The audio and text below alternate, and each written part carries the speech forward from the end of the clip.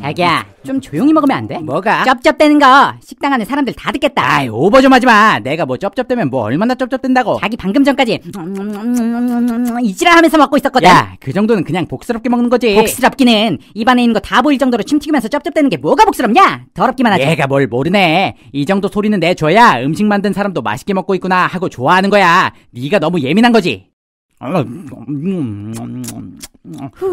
그래, 내가 예민한 걸 수도 있지.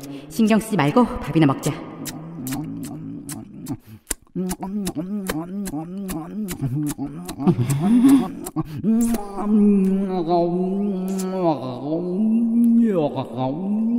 야! 깜짝이야.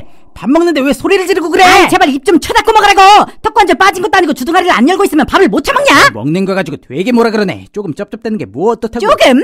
너 솔직히 말해. 나 화병 나서 뒤지게 하려고 일부러 그런 거지? 아, 알았어. 화 좀 내지 마. 나 이제 다 먹어서 소리 안 낼 거니까 편하게 먹어. 내가 너무 성질냈나? 괜히 좀 미안해지네.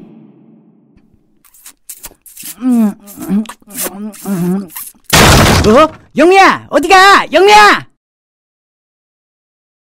영미야, 화 풀어. 응? 진짜 애도 아니고 대체 왜 그러는데? 오늘 저녁에 우리 아빠랑 같이 밥 먹기로 했잖아. 어쩔 거야 진짜. 에이, 아버님 전에 뵈니까 되게 인자하신 분 같던데 이 정도는 이해해 주시겠지. 우리 아빠가 다른 건 다 참아도 뭐 먹을 때 소리 내는 건 진짜 개그캠에 하신단 말이야. 저번에 우리 언니가 남자친구 데려왔을 때도 쩝쩝거리는 소리 듣고 그대로 밥상 없고 헤어지라고 했단 말이야. 헤어져!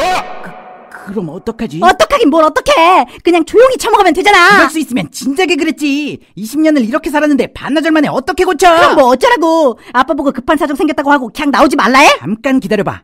내가 소리를 내면서 먹더라도 아버님한테 들리지만 않으면 되는 거잖아. 뭔 소리야? 식당이 뭐 아무리 시끄러워도 설마 바로 앞에서 쩝쩝대는 소리가 안 들리겠어? 기다려봐. 나한테 다 생각이 있으니까. 어때? 먹을 때 마이크만 끄면 게임 소리 때문에 내가 쩝쩝대는 건 절대 못 들으실걸? 미친놈아. 그렇다고 여자친구 아빠랑 PC방에서 저녁을 먹는 새끼가 어딨어. 미안 아빠, 용준이가 원래 이런 애가 아닌데. 뭐 어때? 신세대 같아서 오히려 좋구만. 용준군이 내가 또 게임 좋아하는 건 어떻게 알고? 아버님! 탑에 갱와요 갱! 이 정글 뭐하고 있어? 오케이 무리한다. 다 따면 돼. 더블킬. 이놈들이 어디서 다이브를.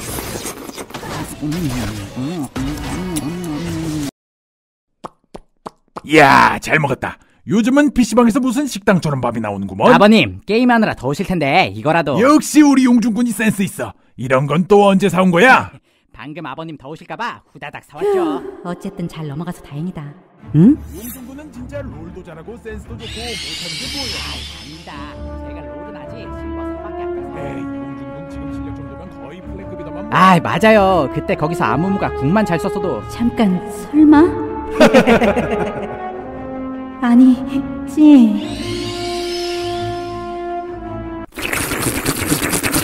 이런 못 배워 처먹은 새끼.